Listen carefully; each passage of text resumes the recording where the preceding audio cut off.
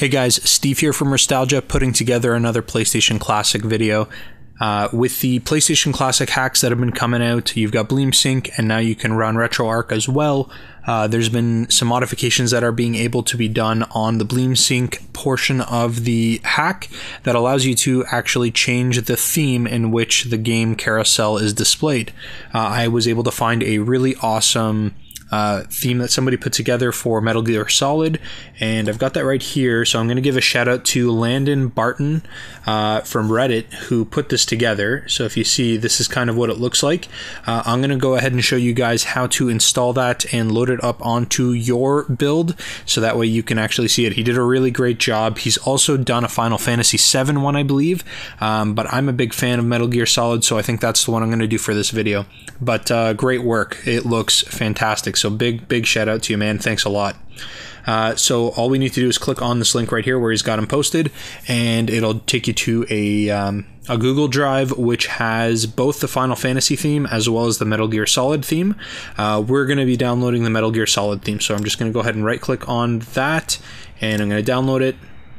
And I'll be sure to leave a link to this page directly in the description part of the video. So I'm going to save that right to my desktop here, and it's not very big. It'll go ahead and download, and we're good to go. Next, I've got it right here. I'm going to right click on that, and I'm going to extract it into its own folder. And then I've also got my USB drive plugged in already into my computer, so I'm going to need to pull that up. So I'm going to go ahead and find that, and there's my Sony drive. So we'll leave that down for now. And now I've got my Metal Gear Solid _ theme folder. I'm going to go ahead and open that up. And inside you're going to see there's a few different things. So you've got, we'll just open up both side by side. So in the Metal Gear Solid theme folder, you've got a file here for Mac. So if you're running Mac, he did include a support for that. You've got your payload folder, you've got an LOL hack folder, and then you've got your theme folder. And the README is just your instructions. We're not going to be using those because I've already gone through and verified how to do everything. And then on the left hand side of the screen, I've got my USB drive. So what we need to do first off is we need to open up in the Metal Gear Solid folder the LOL hack folder, and inside there's the script for the LOL hack. You're going to right click on that, and you're going to edit that in Notepad++. Sorry, I've got that right over here. So there it is. The next thing that we need to do, you can see in here you've got a little bit of coding here. Some people have said what you need to do is you need to drag it and replace it, but if you do that, you're going to lose your build for the dual boot, so you don't want to do that. On your USB stick, you're going to double click on your LOL hack folder, and you'll notice there's a lot of different scripts in there. You want to find your LOL hack script. You're going to right click it, and you're going to open that as well in Notepad++. If you don't have Notepad++, I will include a link in the description as well for you guys to download that. But I've got them now both open. So right now, what I'm going to do is I'm going to open them up side by side. So the Notepad++ box that I've got open on the left side is on my USB stick, the existing one that is for our hack. The one on the right side is going to be for the Metal Gear Solid theme. What we want to do is we want to copy from line 3 down to line 9. So I'm just going to go ahead and copy that. And we're going to paste that directly into our LOL hack script on our USB. So I'm going to create a couple spaces, and I'm going to paste this on line 3 as well. And you're going to notice, so you've got your hashtag bin/script, and then you've got a space, and then you've got the lines of code that we just pasted in.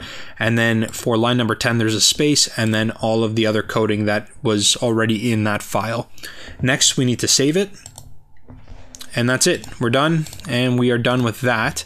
Now we've got to go back to our Metal Gear Solid theme folder, and we've got to select our theme folder, and we've also got to select the payload folder. And we're going to go ahead and copy those. Oh, I've got to back out into here. Did I paste them in there? No. Okay. Sorry, I just made duplicates here. I'm just going to get rid of those. Okay, so now we are back into our main folder, the root of our folder. We're going to copy the theme folder and the payloads folder over. And it's going to go ahead and send everything over. Now it's going to ask us if we want to replace the payload file inside of this loopdata.bin. We want to replace it because it's going to have all the proper information that we need. But other than that, we're done. The theme is now loaded, and what we need to do next is we need to take our USB drive out of our computer and we need to plug it into our PlayStation Classic, and we need to power cycle it. So you need to pull the power cord out. You got to wait 5 or so seconds, plug the power cord in after the USB is already in slot number 2, and then power it on. So I'm going to go ahead and switch that over so you guys can check out this new theme.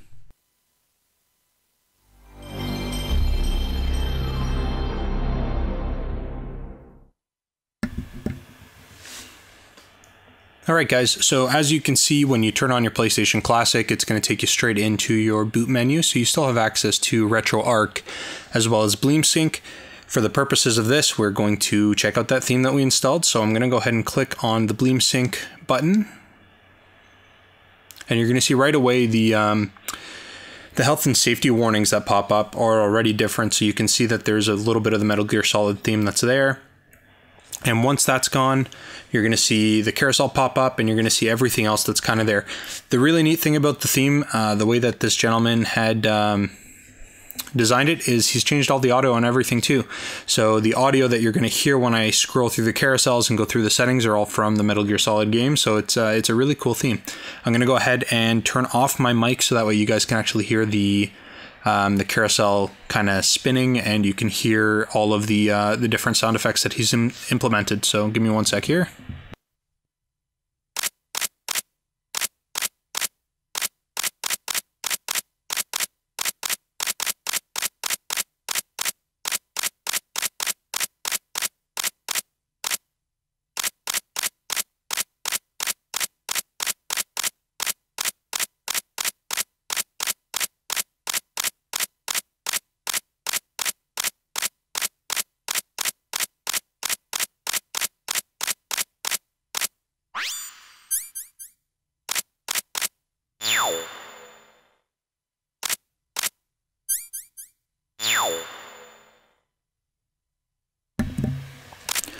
So that's it, guys. That is the theme, and that's how to install them. If you browse around on the internet, I'm sure you'll be able to find a ton of different themes that have already been created. I just, out of all the ones that I've seen so far, I do happen to like this one the best, and I think that's mostly because I'm a big Metal Gear Solid fan. So I just figured it would be a good option for me to install, and it was a relatively quick and easy modification to do to your build, and it just kind of gives it a little bit more personality. So yeah, that's pretty much it, guys. Thank you guys for checking it out. Again, big thanks to the Reddit user who created this specific theme. It looks really good, it looks awesome, and it runs really nicely. So yeah, that's pretty much it, guys. Thanks for watching. Make sure to give the video a thumbs up, subscribe if you haven't. I've got lots more videos coming out, but I'll talk to you guys again soon. Thanks a lot.